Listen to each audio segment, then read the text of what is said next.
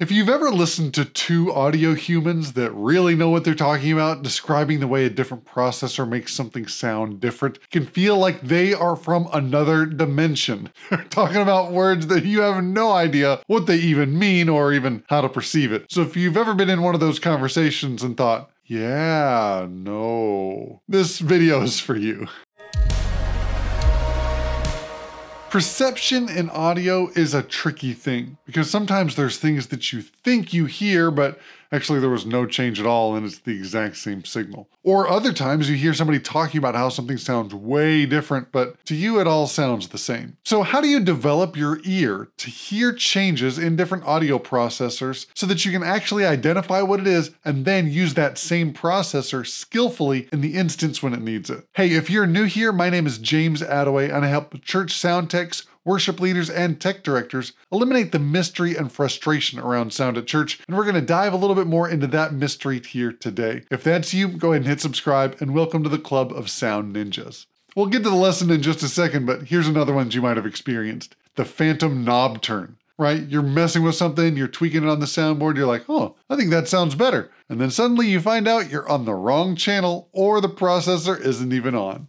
Yeah, I've been there too, so if you have, go ahead and mash that like button. So how are we going to actually identify when we can hear a change with a certain processor? It could be your EQ, your compressor, or something fancy like a saturator plug-in or something else. When we're making changes between one processor and another one, our brain doesn't have that long of an audio memory, or we forget what something sounded like very quickly. So if we have to twiddle a bunch of knobs to get one setting back to a different one, that can be a problem, and then it's harder to really identify what is this, say, frequency band doing on our EQ. That's one of the things that I really like about the PreSonus Studio Live consoles is you can bypass individual bands of the EQ on and off without having to turn off the entire EQ or twist the gain knob back to 0 and then put it back again. The beginner level is to do this with instruments by themselves so that you can identify how the instrument sounds different when you make the EQ change. The advanced way to do it is to listen in context of another instrument or your entire mix. Like what happens when we cut out 400 on the kick drum while we're listening to the bass guitar? One of the best ways to eliminate perception bias when we're testing out different pieces of equipment is to do a blind A/B test. Of course, doing that in live sound is tricky for a few reasons, one of which is that we're usually relying on an instrumentalist that's playing their instrument, and there could be little changes between what they're doing on different parts. Say they're strumming on the neck and maybe they're strumming closer to the bridge, or they hit the piano harder on some notes than other notes this time than they did last time. That in itself makes it trickier, so we want to try to eliminate as many variables as possible. One of the ways that you can do that is with a virtual sound check where you record the performance and then you can loop a section of it to hear that same spot different ways with your different processors. Another thing you have to do to make sure that you're getting accurate perception is to make sure that the two signals that you're listening to are level matched. I talk about this all the time on this channel, but the Fletcher-Munson curve is the way that our ears change in our perception of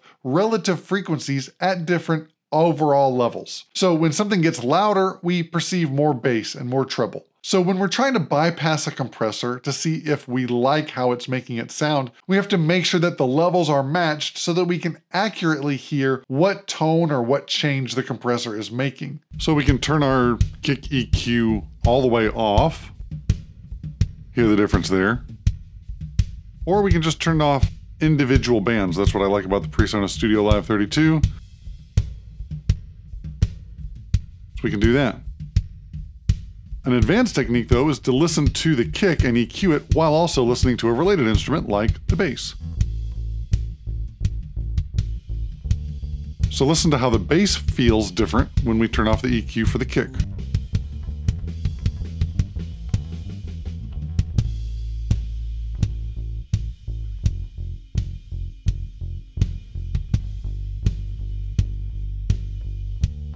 And we can do that for individual bands too.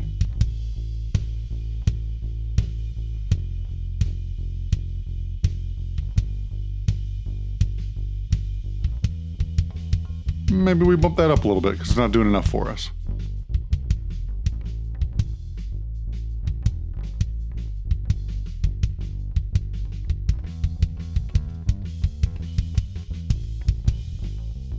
All right, so for the acoustic guitar,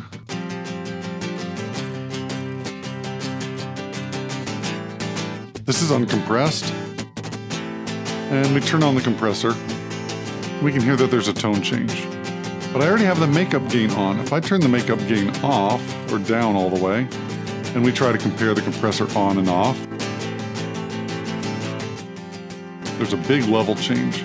So, of course, compressed sounds worse. It sounds quieter, farther away, and smaller, right? So using the makeup gain to match that, before you start listening for tone stuff, try to just match the level with on and off. So we're dialing in this, and we'll wait for him to start playing again.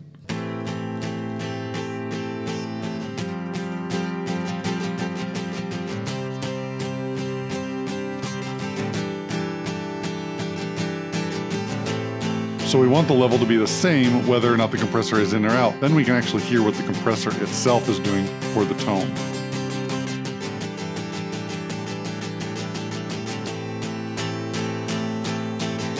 The other thing you need to do is check it while it's coming down, or differences in the dynamics, right? So the quieter section versus the louder section. Let me see if I can find a part where it comes from loud to quiet. I can play that back for you.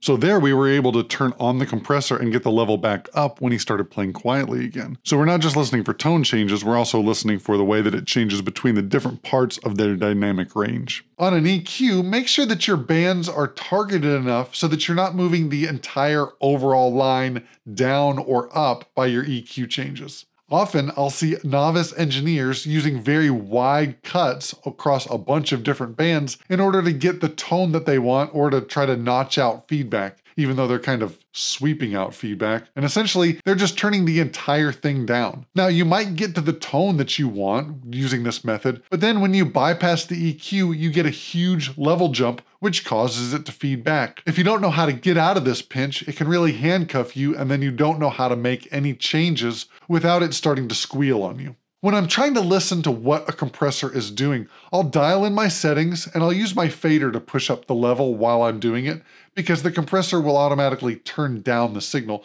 I want to make up some of that by just pushing up the fader real quick. Then, after I get the settings dialed in and I think it might sound good, I will use the makeup gain to turn off the compressor and turn it back on and try to make sure that the levels are matched between when the compressor is in and when the compressor is out of the signal path. Now, another great feature of the Studio Live console, which this video is not sponsored by the way, I just like all these features, is the A/B function. It lets you change a bunch of different parameters on both the EQ and compression with just one press of the button. So if you get them level matched, you can actually compare two totally different approaches to using EQ and compression on a single input and just switch back and forth with the press of a button. So when it's on B. When it's off, it's on A, or the normal setting. So here, let's set something up. Let's turn on the compressor and the EQ, and we've got this going this way. Instead of making it a brighter guitar, let's maybe, let's switch over to B, because we've got this setting that we've used previously. Let's switch over to B, and maybe we make it less bright, and maybe we add in a little bit more the high mids. Get a little more jangly perhaps. So we'll do that, and then let's change our compression ratio and our attack time and see what we can do with this. So maybe we do a ratio more like this. Now we'll play it to actually listen to it and hear what it's doing. And then after we get it dialed in, we'll A/B back and forth, and then also make sure that the levels are matched between the two so that we can compare it precisely.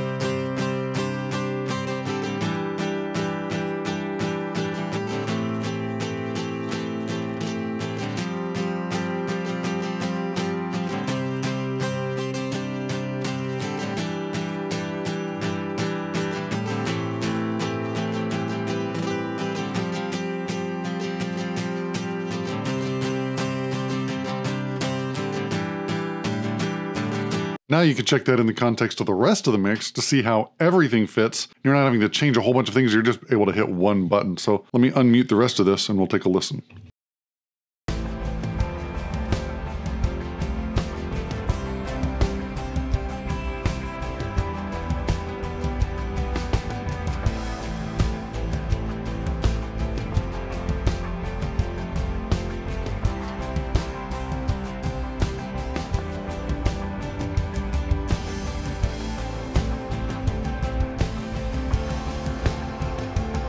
So to me, one of them sounds, again, more jangly and we get a little bit more of the sustain of the notes, whereas the other one, it feels more like a shaker with chords. So we've got different tonal options that we can try, and we wouldn't have found that out very quickly if we couldn't quickly A/B it in the midst of the entire mix as well. So great feature from PreSonus. Super pumped to have that, especially for teaching you guys. On the Yamaha consoles, you've got a compare function as well. So for each one of your processors, if you hit compare, it selects what setting you have and puts that in the copy buffer. Then you can make changes and hit compare again and it'll swap back. This is one way that you can teach people different approaches to EQing, say, vocals or guitars or pianos, and really figuring out which one fits better in the context of the mix without having to make tons of changes on lots of little knobs. Now, if you're trying this and you can't tell a real difference or you can't perceive what's being changed, try to ask somebody else, because sometimes their fresh perspective of not being myopic on this one signal might be able to perceive what changes, and they might feel it differently than you do. You might be trying to listen to something in the frequency domain where the change is really in the time domain. Speaking of getting myopic, sometimes we can get so hyper-focused on one channel and one part of a channel in our mix that we forget to take a step back and listen to the big picture of the mix. If you need to step away from the console for a few minutes and come back with fresh ears, definitely take a couple minutes and do that. Ask yourself,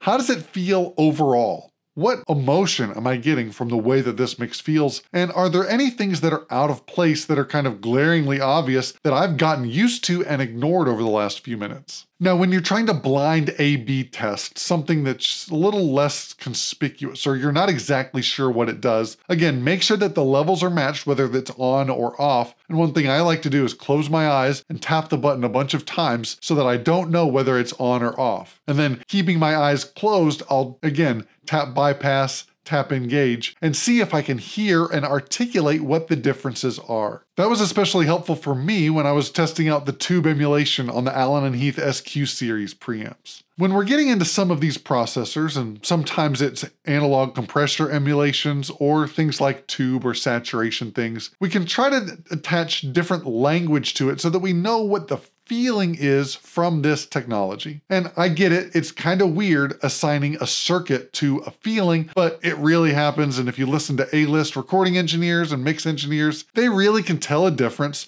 and get a certain feeling from an input and paint a different picture with a different compressor or a different type of EQ. Does it feel good? Well, of course it does, but don't get all prideful about it. It's a learned skill and you didn't have it at one point and others might not have it now and they might develop it in the future. So don't think of yourself more highly than you should. I guess that's what I'm saying. Don't outsound ninja somebody else just because you can. So here are some other words that I and others have used to describe different processors with their distortion characteristics or their compression characteristics. And you can do with it what you want, but don't be surprised when you hear somebody talking this way. There's aggressive, full, warm, big, thin, weak, wide. Even if it's in mono, sometimes things can feel wider.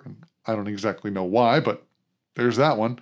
There's focused, tight, flabby, and punchy. And if you're a guitar player or a bass player, you've probably experienced some of these things too. As you use the different pieces of gear and pickups and different pedals, it can really be very different in the way that things sound, and you kind of put strange words to it, but that's what we do. We're talking about music, we're talking about sounds, so there's some artistic stuff that goes along with it. Now, if you're wanting to go a little bit deeper into the way that some of these compressors and vintage compressors feel, I made a video about input and output compressors that you can find in plugin form, both on some consoles and in your digital audio workstation or plugin form. I'll throw links to those videos down in the description below. Hey, if you liked this video and you want to see more stuff like this, go ahead and hit that subscribe button. Give that thumbs up to help the algorithm and help other church sound techs find videos like this that can be helpful for them. As always, remember, it's all about the low end, avoid the sound tech solo, and nobody leaves church humming the kick drum. We'll see you back here next time on Attaway Audio.